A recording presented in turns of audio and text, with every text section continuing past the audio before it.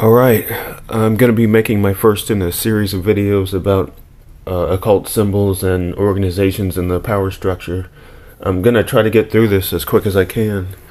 I tell you, when I made my Flat Earth video, at first I thought I was just going to make a quick, like 10 to 15 minute video. And then once I started going through all the material, a 10 to 15 minute video, of course, you know, if you watched it, ended up being just over a 40-minute video.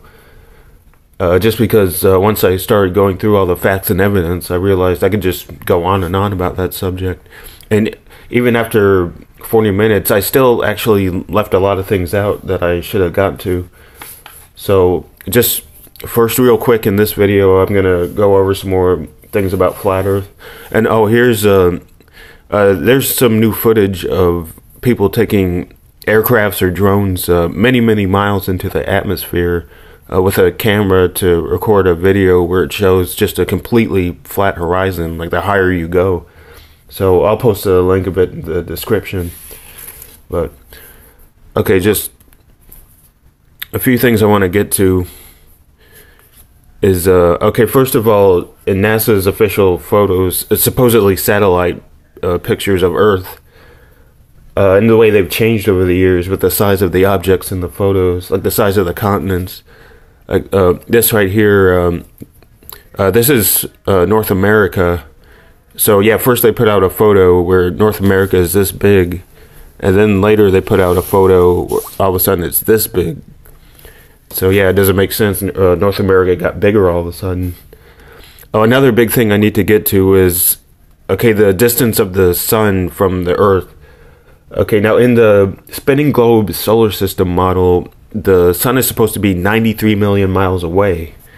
Well, looking at this photo, this shows, okay, there's sunbeams, yeah, these lines of light coming out of this area of the clouds. Well, if the sun is supposed to be 93 million miles away, the lines of light wouldn't meet, they wouldn't converge and meet to this point in the middle of the clouds here. Yeah, they should be coming straight, if they have to come from that far away, they should be coming straight at you. Yeah, they wouldn't come 93 million miles towards Earth and then all of a sudden bend at angles that meet in this little point in the clouds right here. So, yeah, that shows the sun is a lot closer. You can measure it by these angles of light. Yeah, it looks like it's a couple thousand miles away. Another big thing is what's called the Coriolis effect.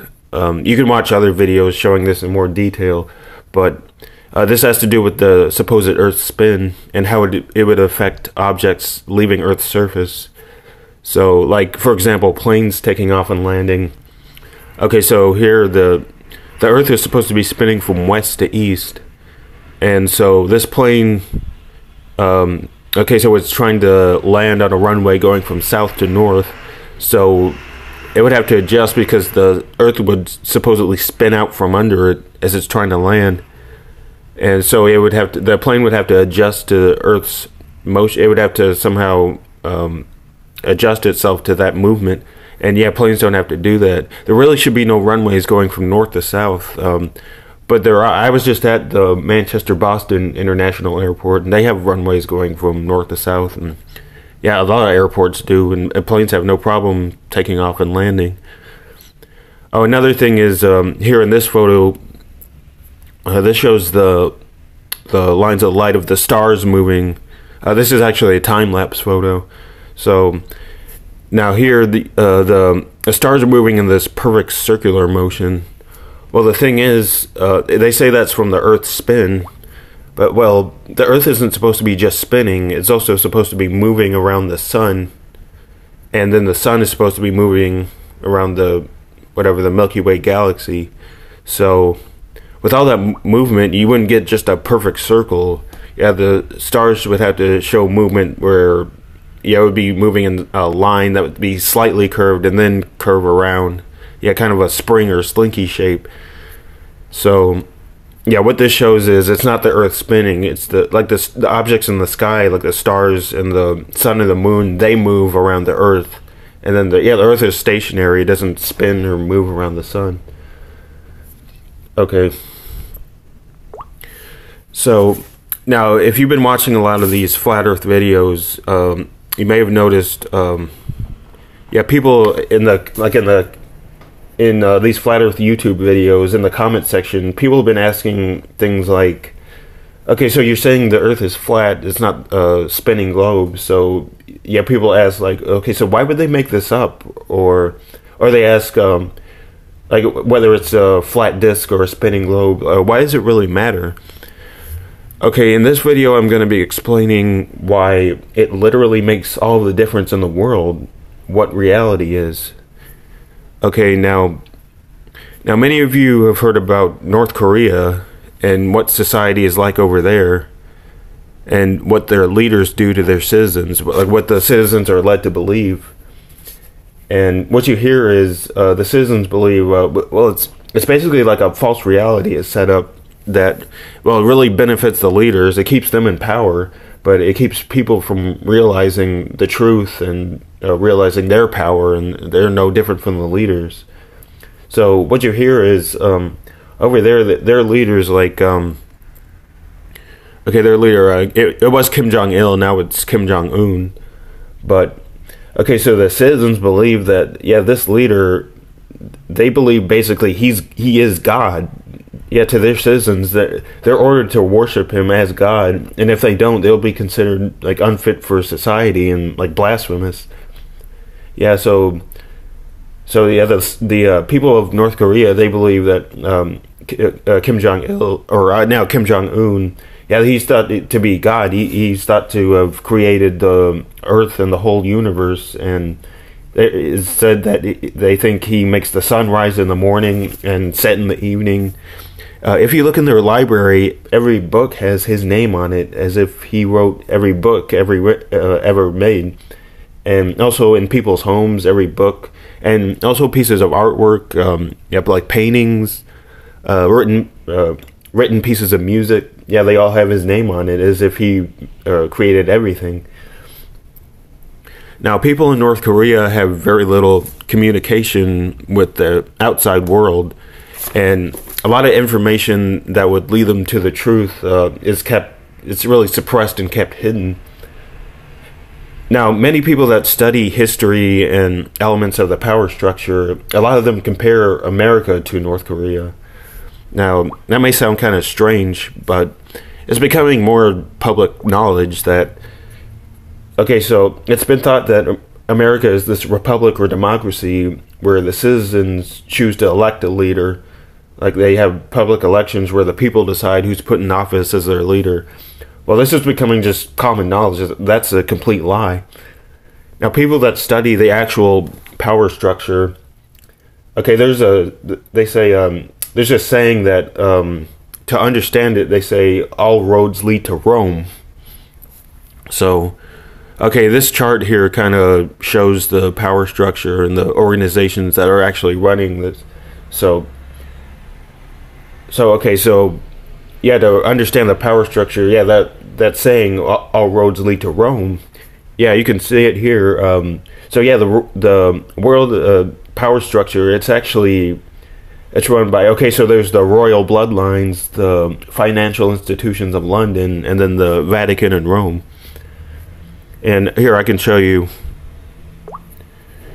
Okay, this is the flag of Washington, D.C., and what you see here is, okay, these three stars, these represent the Roman Empire. So, okay, the three stars here, okay, one of the stars is to represent the Vatican and Rome.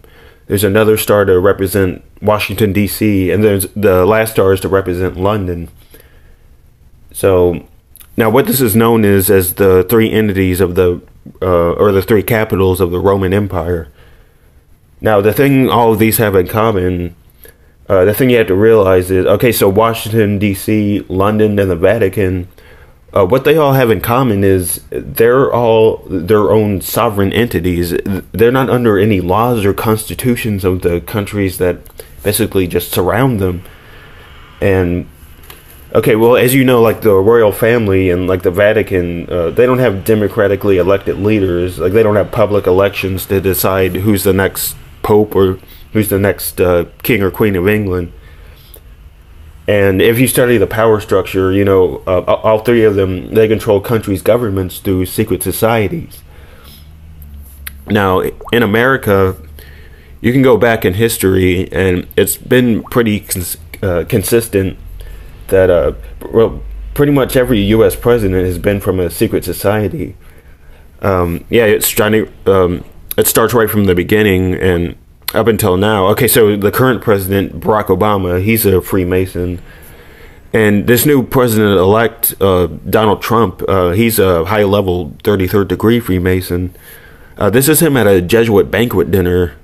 And you see he's with Hillary Clinton. This is actually right after the third presidential debate. So, and you can keep going. Okay, so before Barack Obama, it was George Bush Jr. He's a Freemason. He's also at a Skull and Bones. And then before him, Bill Clinton, he was a 33rd degree Freemason. And then Bush Sr., Freemason, also at a Skull and Bones. And then you can keep going before them, like, yeah, it was Reagan, Carter, Gerald Ford. Yeah, they're all from secret societies. Okay, now these secret societies, even if you don't know anything about them, the thing you have to realize is you've definitely been a part of their customs and practices pretty much your whole life. Okay, now, I talked about some of their symbols in my last video. Okay, so, yeah, I talked about these, like the pentagram, the square and compass. Oh, I also showed, like, there's the all-seeing eye and the pyramid or triangle. And here, I'm going to show some symbols I didn't get to. Yeah, this right here, this is actually an occult symbol. It's been called the Star of David. It's also known as the Seal of Solomon. But, okay, I also talked about last time, yeah, these symbols can be seen in our culture. Like, they're on the back of our money.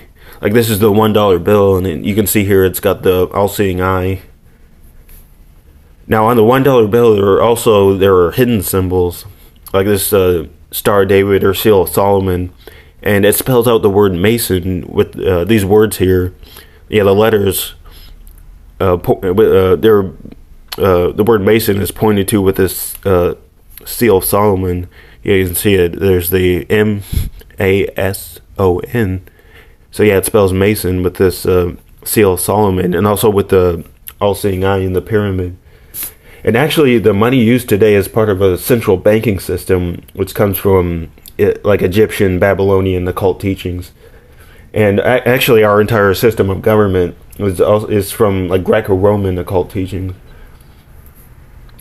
Okay, I can show here. Okay, so this is the official bust of George Washington in Washington, D.C. And here you can see on the monument, it even says right here, it says Freemason and President, and it's got the square and compass.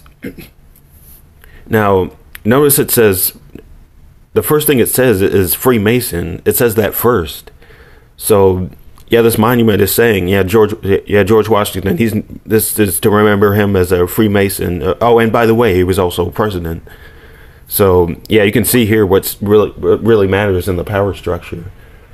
Now, the thing is, even though a lot of this is new to you, you're brought into this satanic world system early on. It really starts from the time you're born.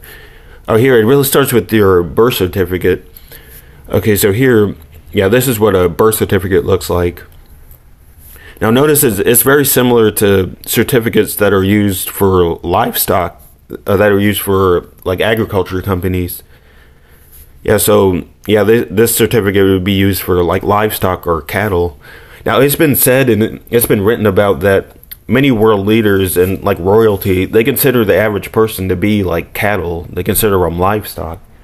So yeah, this here, yeah, this certificate would assign livestock or cattle to an agriculture company. So, okay, so when you're born, you're given your birth certificate, and you can watch other videos about this, and there's like documentaries explaining this in more detail. But okay, so when you're born, you get your birth certificate, and what happens is your birth certificate opens a corporation in your name. Yeah, it declares you to be a corporation. Now I'm going to get into a little etymology here. Yeah, that's etymology, and that means the origin of words, where words come from. Okay, so you get your birth certificate. It declares you to be part of a corporation. Now, notice the word corporation sounds like the word corpse. That's basically what it means. A corporation is a dead body. Yeah, so your birth certificate declares you to be a corporation. It declares you a dead body. Yeah, it says you're an object to be making money for the government, and people end up doing that with their jobs, and the government takes out income tax money. So yeah, you get your birth certificate, and then when you're growing up, you're put into the school system. Now, the school system and education is very satanic. Okay, now, so one of the first thing you learn in school is spelling. Yeah, in school you learn how to spell. Now I'm going to get into some more etymology here. Okay, so when you learn spelling, many of you have heard stories about like wizards and witches and how they cast spells. So that's where that comes from. In school you learn spelling, you learn how to spell. Like, say you make people believe something that's not true to be true in their mind using your words. Yeah, it's kind of like magic. You can make up something out of nothing. Now, also, in addition to spelling, you learn grammar. Now, the word grammar comes from the word grimoire or grammaire. Now, that's in witchcraft, that means a magic book used for summoning dead spirits or demons. So, now, if you really want to see it, you can look at the ceremonies for school, like for graduating. Yeah, this would be a ceremony used. Yeah, this is like a ceremony for graduating college. And notice everyone wears like black robes. Yeah, this black robe design looks similar to what a priest would wear, but usually a priest would wear a white robe or some other color. Yeah, but in graduation ceremonies, yeah, people wear like red or black. Yeah, it kind of looks like they're like a satanic priest. Now, also, okay, so you put your black robe on in this ceremony, and also when you graduate, you put this kind of black cube-looking square object on your head. Now, this is a satanic symbol. Okay, now, in masonry, the old stonemasons, they used to build stone structures, and the masons would use a square tool as a mortar board when they built like brick structures.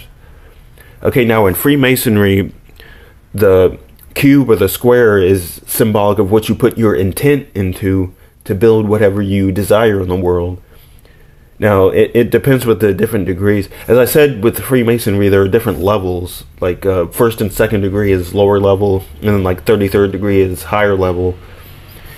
And if you're not in a secret society like this, you're just considered, like I said, you're considered cattle. You're considered just a pawn to be used in their system. So, okay, so when you put in like a graduation ceremony, when you put this square object on your head, you're basically saying you're just a tool to be used for whatever mason, either higher level or just lower level mason, to build whatever they want in the world, which is sort of a kingdom for them and the members of their society, and that kingdom will be built by slaves that are not in their society. So yeah, I found this cartoon here. So when you put this square object on your head in this ceremony, you're basically signing yourself up for slavery. So also when you graduate, you're given a diploma. Now the word diploma comes from the word deplume. That means to like strip a bird of its feathers.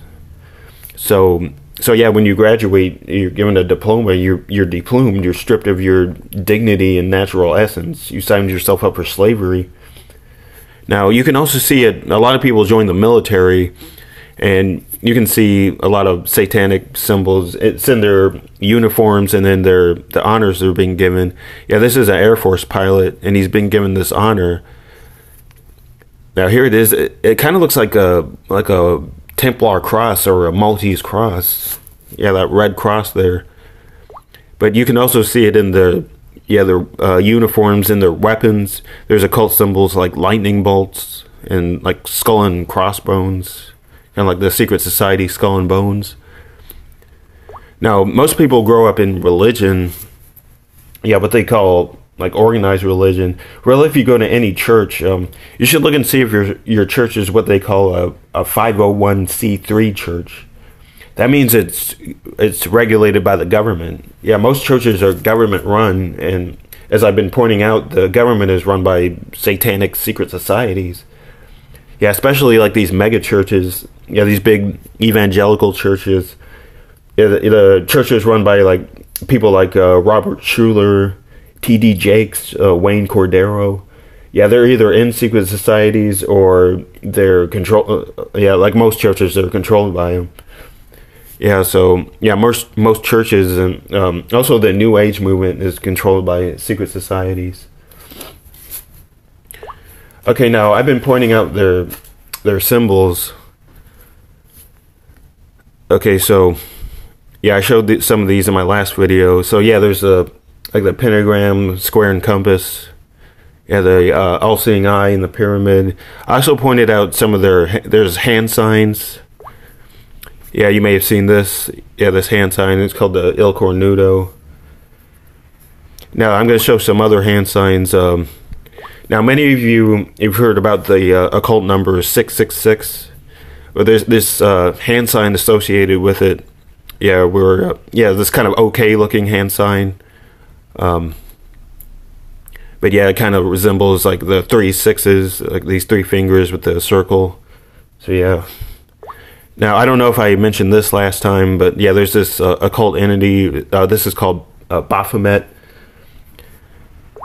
So, okay, now I've been pointing out these occult symbols and organizations. Yeah, I've talked about your birth certificate, like the school system, and like the military and churches. But also, I mean, if you grow up in American society and the culture, you can look really just everywhere, and I mean everywhere, anywhere in the culture. It's in movies, music, video games. It's in a lot of corporate logos, like signs, yeah, like buildings and architecture. So, especially if you watch like television, I mean, but you can look at posters, pictures, yeah, video, like music videos. But you can see these symbols that I've been pointing out. You can see them just everywhere. Yeah, in the movies, music, yeah, just everywhere in American culture, yeah, these symbols can be seen just all over the place. You just see these same symbols just over and over again.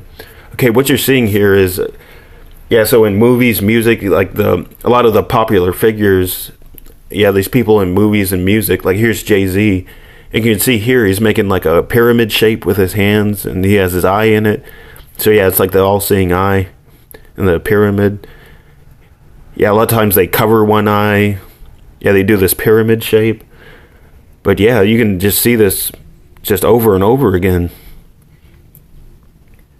Yeah, a lot of you have seen this. You maybe didn't know what it means, but I mean, just look at all this. You can't deny this.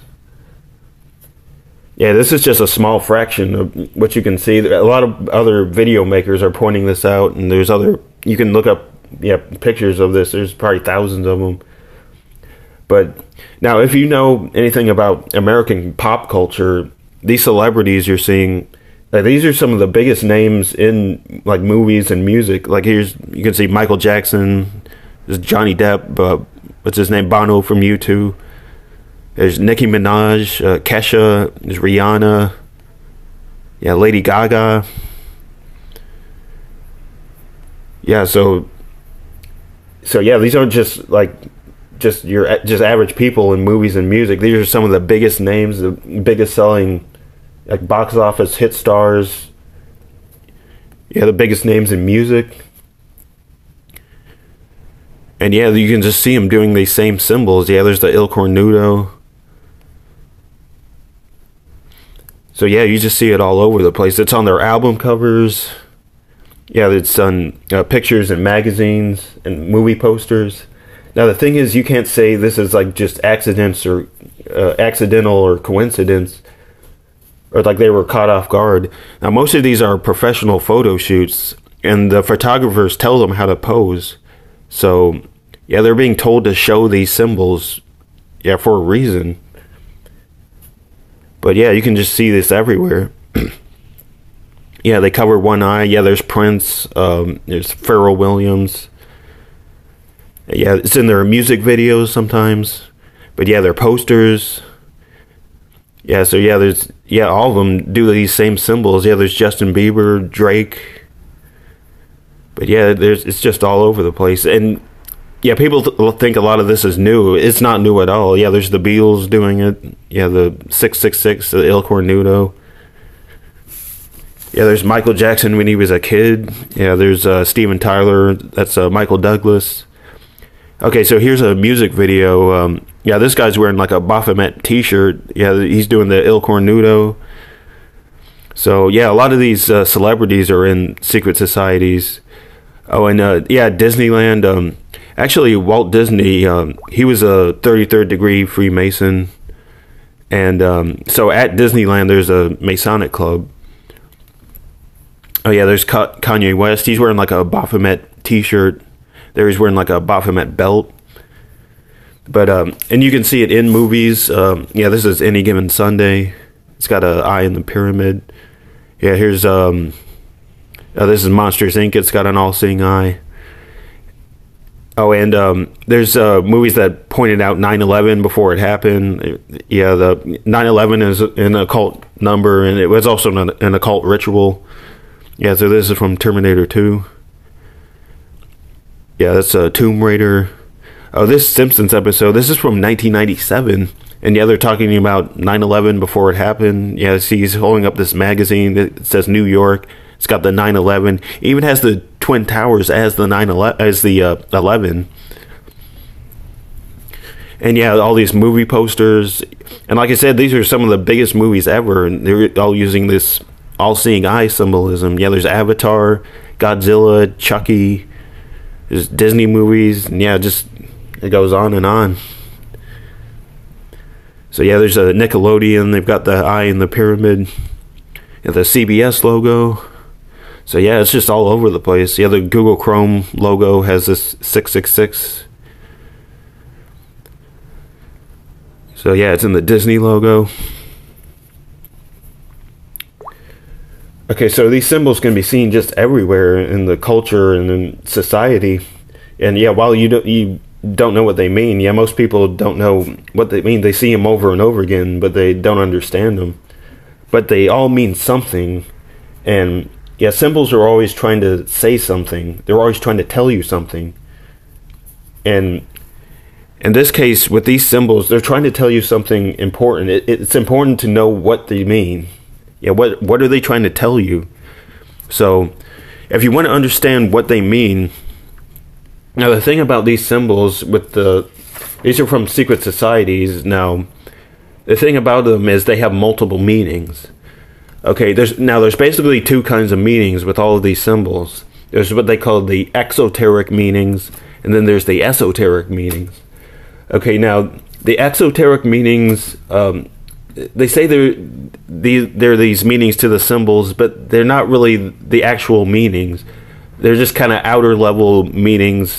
There's usually in the exoteric meanings, those are the ones that those are the only ones that have multiple meanings. They have just kind of outer level meanings because these secret societies want to keep knowledge secret. They want to keep the truth from being realized. So they have just kind of fake meanings because they, like I said, they consider most people to just be like cattle. They consider them just pawns in their system. So they really just have a lot of fake meanings to confuse the ignorant masses, I guess. So yeah, that's the exoteric meanings. Now there's also the esoteric meanings. And what the esoteric meanings, that means the deepest level meaning, the actual meaning of the symbols. So, okay, now what I'm going to do is tell you the meanings of these symbols, and what I'm going to do is just cut straight to the chase and get right to the esoteric meanings. I'm going to tell you the actual meanings of these symbols. Yeah, all these symbols that I've been showing you.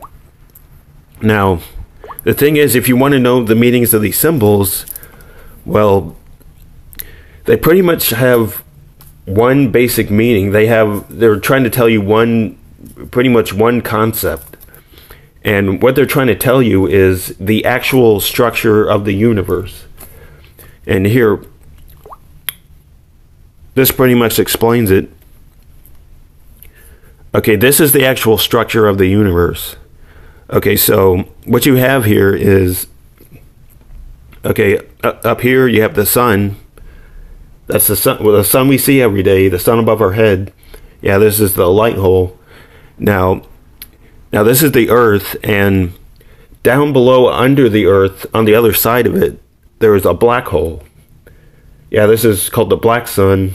Now, we can't see this one because it's under, like I said, Earth is this flat disk. And so this is under the Earth. So, yeah, this is like one that's been kept secret.